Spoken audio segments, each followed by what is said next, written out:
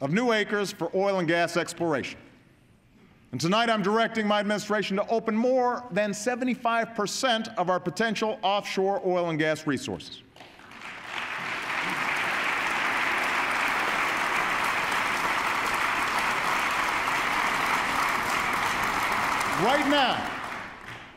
Right now, American oil production is the highest that it's been in 8 years.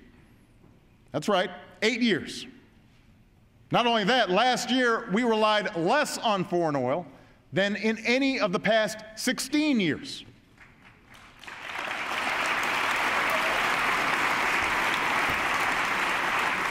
But with only 2% of the world's oil reserves, oil isn't enough.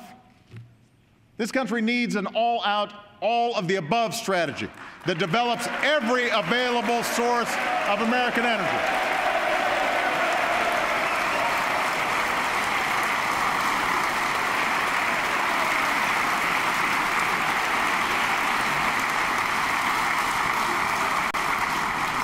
A strategy that's cleaner, cheaper, and full of new jobs.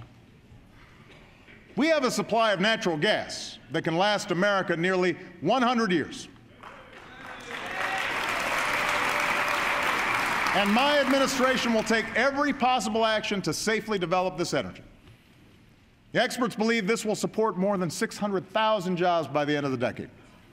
And I'm requiring all companies that drill for gas on public lands to disclose the chemicals they use. Because America will develop this resource without putting the health and safety of our citizens at risk.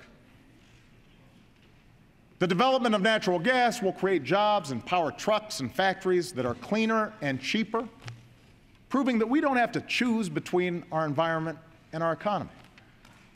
And by the way, it was public research dollars over the course of 30 years that helped develop the technologies to extract all this natural gas out of shale rock, reminding us that government support is critical in helping businesses get new energy ideas off the ground.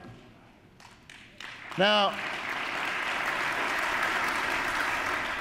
what's true for natural gas is just as true for clean energy. In 3 years, our partnership with the private sector has already positioned America to be the world's leading manufacturer of high-tech batteries. Because of federal investments, renewable energy use has nearly doubled, and thousands of Americans have jobs because of it. When Brian Ritterby was laid off from his job making furniture, he said he worried that at 55, no one would give him a second chance. But he found work at Energetics, the wind turbine manufacturer in Michigan. Before the recession, the factory only made luxury yachts. Today, it's hiring workers like Brian who said, "I'm proud to be working in the industry of the future." Our experience with shale gas, our experience with natural gas, shows us that the payoffs on these public investments don't always come right away. Some technologies don't pan out. Some companies fail. But I will not walk away from the promise of clean energy. I will not walk away from workers like Brian.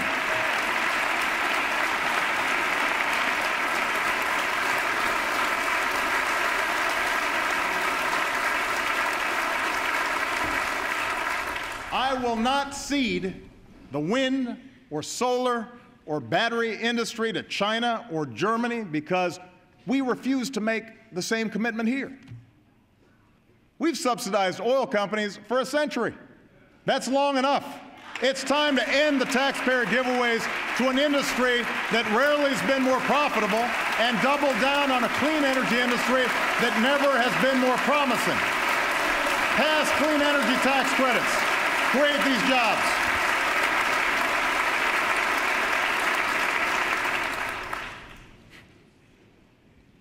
We can also spur energy innovation with new incentives. The differences in this chamber may be too deep right now to pass a comprehensive plan to fight climate change. But there's no reason why Congress shouldn't at least set a clean energy standard that creates a market for innovation. So far, you haven't acted. Well, tonight, I will. I'm directing my administration to allow the development of clean energy on enough public land to power 3 million homes. And I'm proud to announce that the Department of Defense, working with us, the world's largest consumer of energy, will make one of the largest commitments to clean energy in history, with the Navy purchasing enough capacity to power 250,000 homes a year.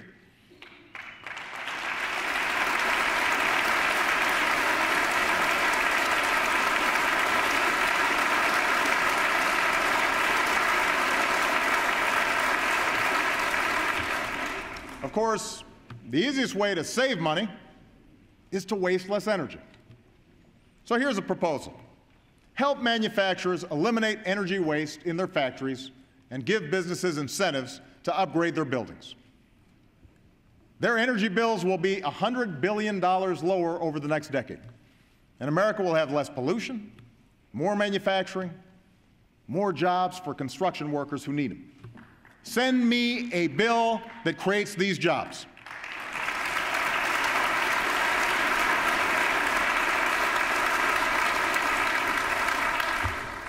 Building this new energy future should be just one part of a broader agenda to repair America's infrastructure. So much of America needs to be rebuilt. We've got crumbling roads and bridges, a power grid that wastes too much energy, an incomplete high-speed broadband network that prevents a small business owner in rural America from selling her products all over the world. During the Great Depression, America built the Hoover Dam and the Golden Gate Bridge. After World War II, we connected our states with a system of highways.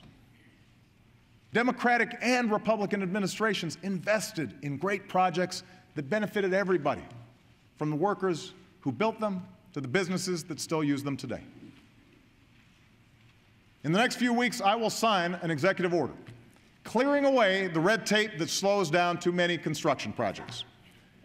But you need to fund these projects. Take the money we're no longer spending at war, use half of it to pay down our debt, and use the rest to do some nation building right here at home.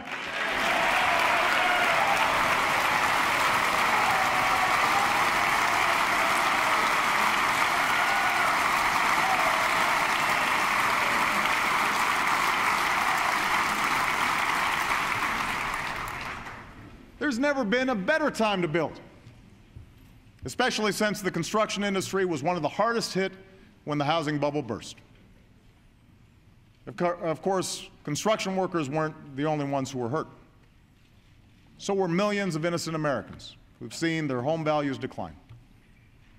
And while government can't fix the problem on its own, responsible homeowners shouldn't have to sit and wait for the housing market to hit bottom to get some relief. Sending this Congress a plan that gives every responsible homeowner the chance to save about $3,000 a year on their mortgage by refinancing at historically low rates. No more red tape, no more runaround from the banks. A small fee on the largest financial institutions will ensure that it won't add to the deficit and will give those banks that were rescued by taxpayers a chance to repay a deficit of trust.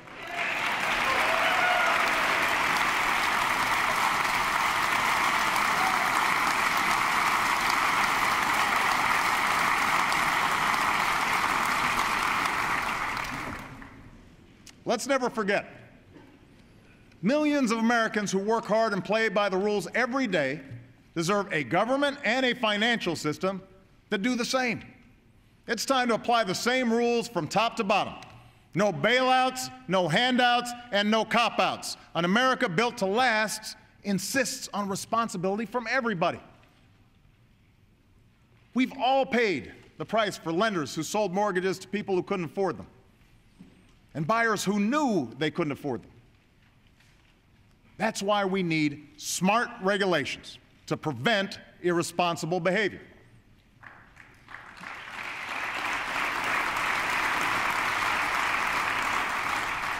Rules to prevent financial fraud or toxic dumping or faulty medical devices. These don't destroy the free market. They make the free market work better. Now, there's no question that some regulations are outdated, unnecessary, or too costly. In fact, I've approved fewer regulations in the first 3 years of my presidency than my Republican predecessor did in his.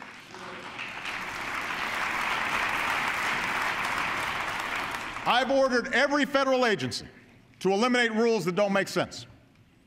We've already announced over 500 reforms, and just a fraction of them will save business and citizens more than $10 billion over the next 5 years.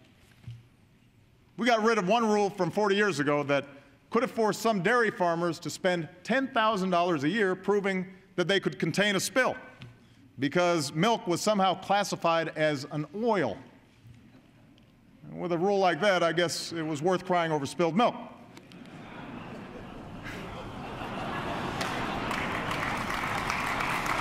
Now, I'm confident a farmer can contain a milk spill without a federal agency looking over his shoulder.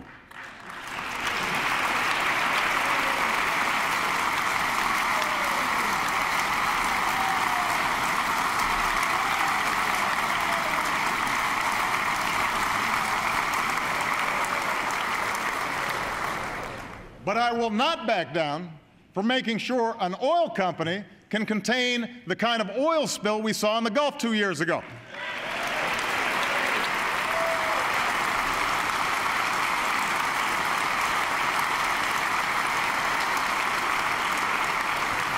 I will not back down from protecting our kids from mercury poisoning or making sure that our food is safe and our water is clean. I will not go back to the days when health insurance companies had unchecked power to cancel your policy, deny your coverage, or charge women differently than men.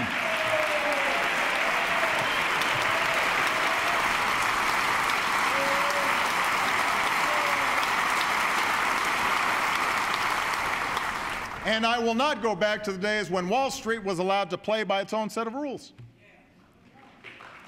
The new rules we passed restore what should be any financial system's core purpose: getting funding to entrepreneurs with the best ideas and getting loans to responsible families who want to buy a home or start a business or send their kids to college. So if you are a big bank or financial institution, you're no longer allowed to make risky bets with your customers' deposits. You're required to write out a living will that details exactly how you'll pay the bills if you fail, because the rest of us are not bailing you out ever again.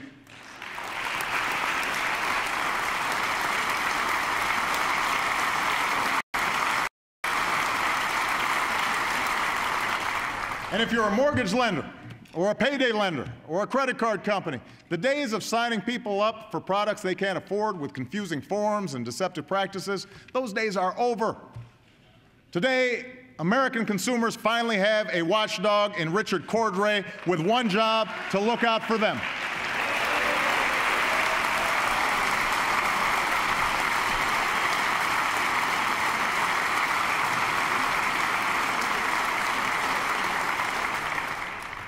We'll also establish a financial crimes unit of highly trained investigators to crack down on large-scale fraud and protect people's investments.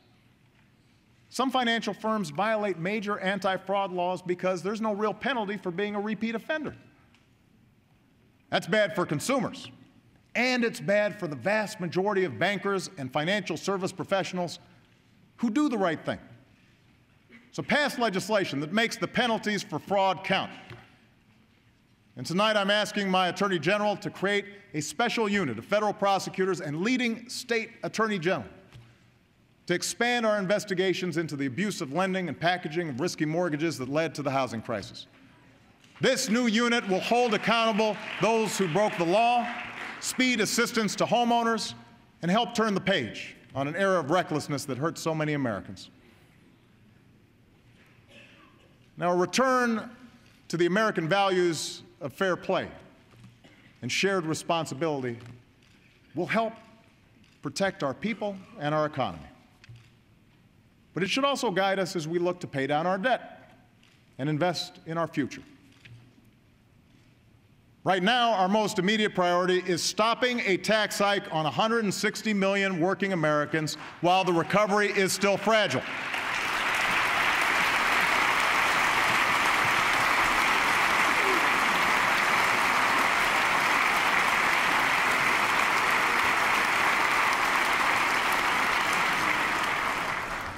People cannot afford losing $40 out of each paycheck this year. There are plenty of ways to get this done. So let's agree right here, right now. No side issues, no drama. Pass the payroll tax cut without delay. Let's get it done.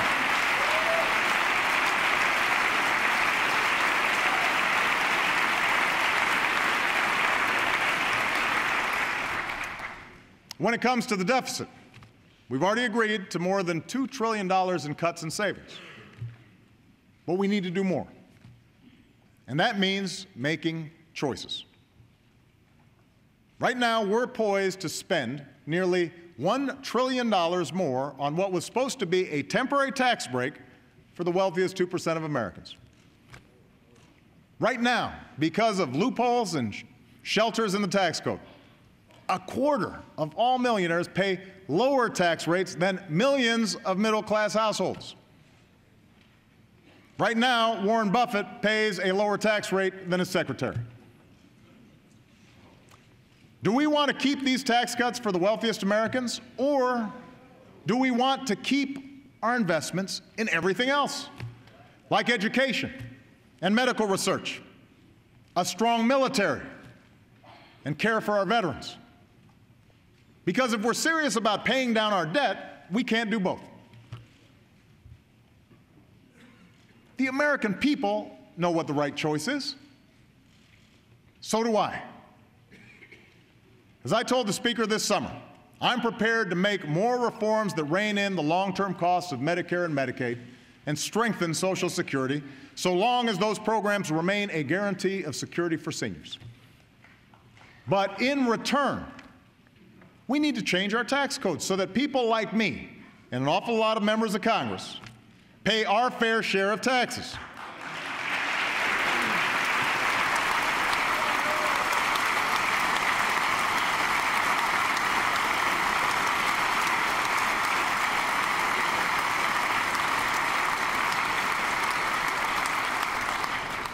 Tax reform should follow the Buffett rule. If you make more than $1 million a year, you should not pay less than 30% in taxes. And my Republican friend Tom Coburn is right. Washington should stop subsidizing millionaires. In fact, if you're earning $1 million a year, you shouldn't get special tax subsidies or deductions. On the other hand, if you make under $250,000 a year, like 98% of American families, your taxes shouldn't go up. You're the ones struggling with rising costs and stagnant wages. You're the ones who need relief. Now, you can call this class warfare all you want, but asking a billionaire to pay at least as much as his secretary in taxes? Most Americans would call that common sense. We don't begrudge financial success in this country. We admire it. When Americans talk about folks like me paying my fair share of taxes, it's not because they envy the rich. It's because they understand that when I get a tax break I don't need and the country can't afford, it either adds to the deficit or somebody else has to make up the difference, like a senior on a fixed income, or a student trying to get through school, or a family trying to make ends meet. That's not right. Americans know that's not right. They know that this generation's success is only possible because past generations felt a responsibility to each other and to the future of their country. And they know our way of life will only endure if we feel that same sense of shared responsibility. That's how we'll reduce our deficit. That's an America built to last.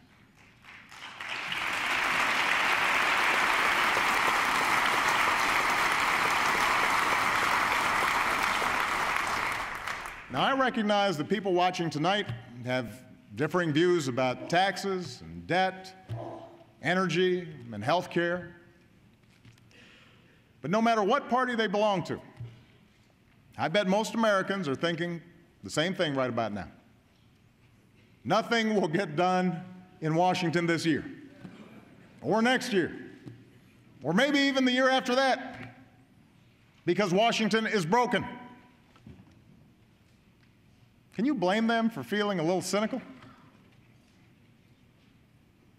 The greatest blow to our confidence in our economy last year didn't come from events beyond our control. It came from a debate in Washington over whether the United States would pay its bills or not. Who benefited from that fiasco? I've talked tonight about the deficit of trust between Main Street and Wall Street, but the divide between this city and the rest of the country is at least as bad. And it seems to get worse every year. And some of this has to do with the corrosive influence of money in politics. So together, let's take some steps to fix that. Send me a bill that bans insider trading by members of Congress. I will sign it tomorrow.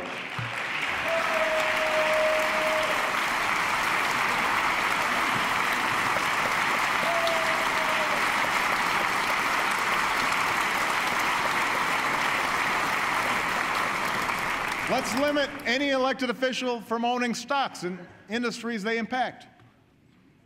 Let's make sure people who bundle campaign contributions for Congress can't lobby Congress, and vice versa.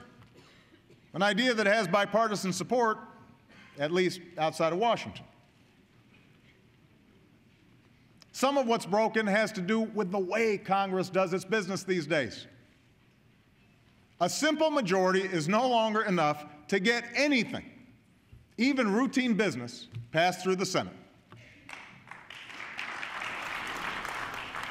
Neither party has been blameless in these tactics. Now, both parties should put an end to it.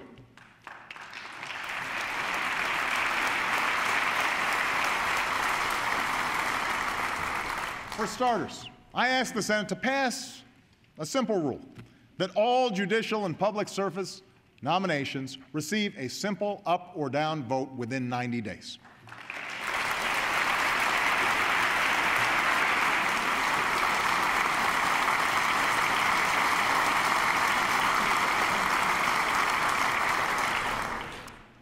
The executive branch also needs to change. Too often, it's inefficient, outdated, and remote. That's why I've asked this Congress to grant me the authority to consolidate the federal bureaucracy so that our government is leaner, quicker, and more responsive to the needs of the American people.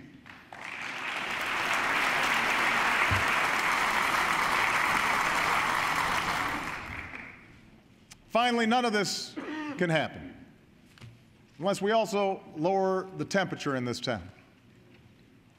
We need to end the notion that the two parties must be locked in a perpetual campaign of mutual destruction, that politics is about clinging to rigid ideologies instead of building consensus around common sense ideas.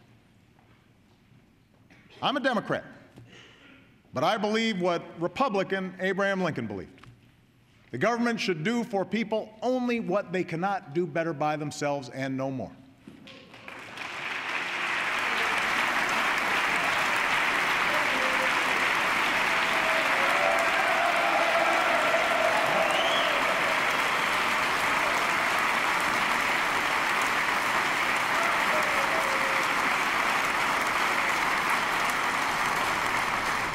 That's why my education reform offers more competition and more control for schools and states. That's why we're getting rid of regulations that don't work. That's why our health care law relies on a reformed private market, not a government program. On the other hand, even my Republican friends who complain the most about government spending have supported federally financed roads and clean energy projects and federal offices for the folks back home.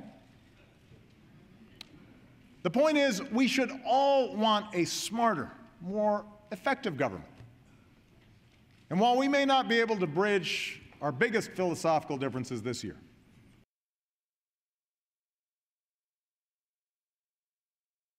Without this Congress, I will keep taking actions that help the economy grow.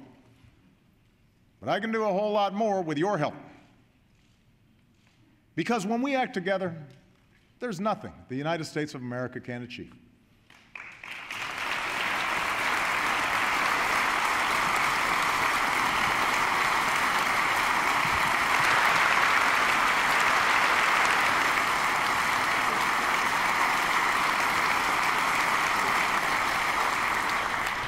That's the lesson we've learned from our actions abroad over the last few years. Ending the Iraq War has allowed us to strike decisive blows against our enemies. From Pakistan to Yemen, the al-Qaeda operatives who remain are scrambling, knowing that they can't escape the reach of the United States of America.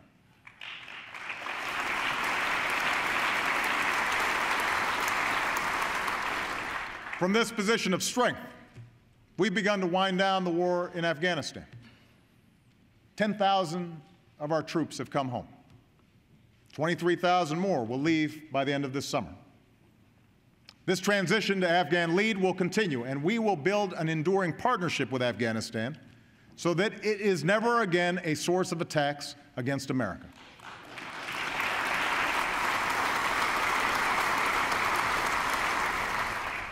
As the tide of war recedes, a wave of change has washed across the Middle East and North Africa, from Tunis to Cairo, from Sana'a to Tripoli.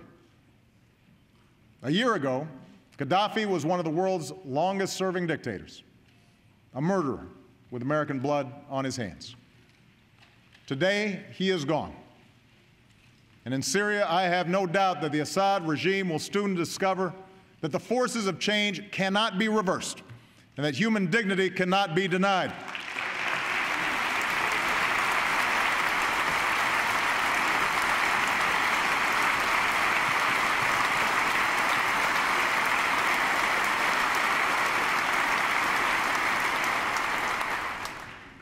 How this incredible transformation will end remains uncertain. But we have a huge stake in the outcome. And while it's ultimately up to the people of the region to decide their fate, we will advocate for those values that have served our own country so well. We will stand against violence and intimidation. We will stand for the rights and dignity of all human beings, men and women, Christians, Muslims, and Jews. We will support policies that lead to strong and stable democracies and open markets, because tyranny is no match for liberty. And we will safeguard America's own security against those who threaten our citizens, our friends, and our interests. Look at Iran. Through the power of our diplomacy, a world that was once divided about how to deal with Iran's nuclear program now stands as one. The regime is more isolated than ever before. Its leaders are faced with crippling sanctions. And as long as they shirk their responsibilities, this pressure will not relent. Let there be no doubt. America is determined to prevent Iran from getting a nuclear weapon, and I will take no options off the table to achieve that goal.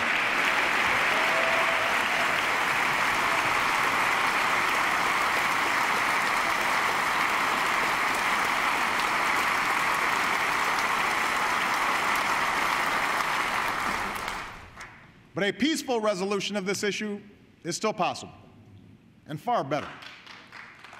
And if Iran changes course and meets its obligations, it can rejoin the community of nations. The renewal of American leadership can be felt across the globe. Our oldest alliances in Europe and Asia are stronger than ever. Our ties to the Americas are deeper. Our ironclad commitment, and I mean ironclad, to Israel's security has meant the closest military cooperation between our two countries in history.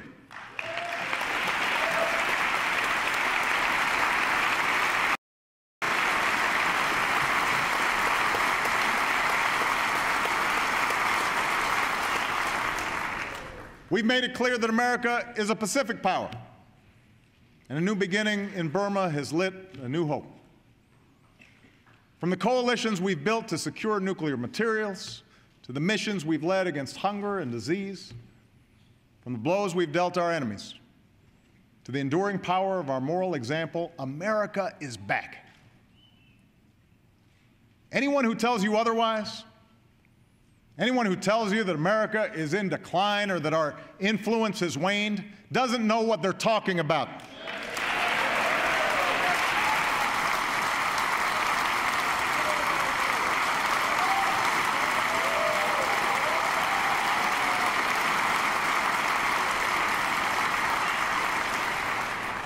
That's not the message we get from leaders around the world who are eager to work with us.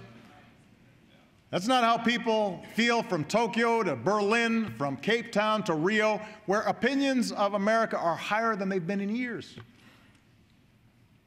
Yes, the world is changing. No, we can't control every event. But America remains the one indispensable nation in world affairs, and as long as I'm president, I intend to keep it that way.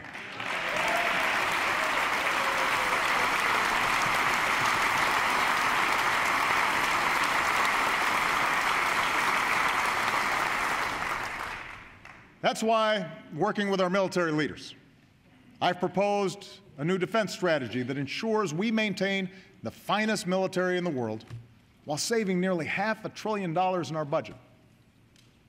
To stay one step ahead of our adversaries, I've already sent this Congress legislation that will secure our country from the growing dangers of cyber threats.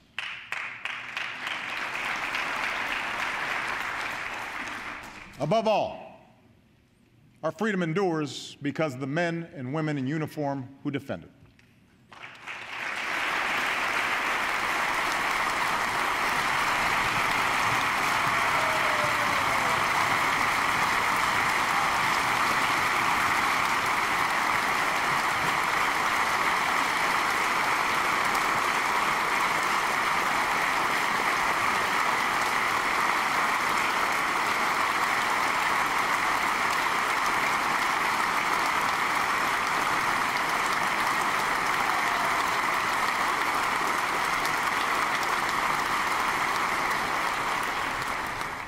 As they come home, we must serve them as well as they've served us. That includes giving them the care and the benefits they have earned, which is why we've increased annual VA spending every year I've been president.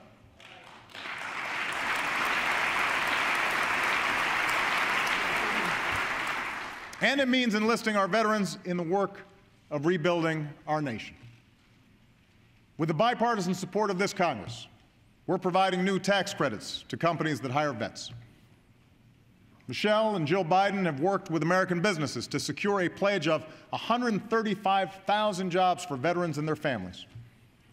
And tonight I'm proposing a Veterans Jobs Corps that will help our communities hire veterans as cops and firefighters so that America is as strong as those who defend her.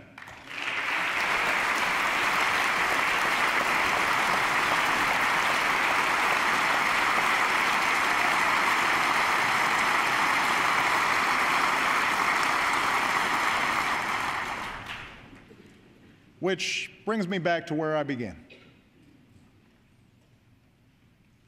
Those of us who've been sent here to serve can learn a thing or two from the service of our troops. When you put on that uniform, it doesn't matter if you're black or white, Asian, Latino, Native American, conservative, liberal, rich, poor, gay, straight.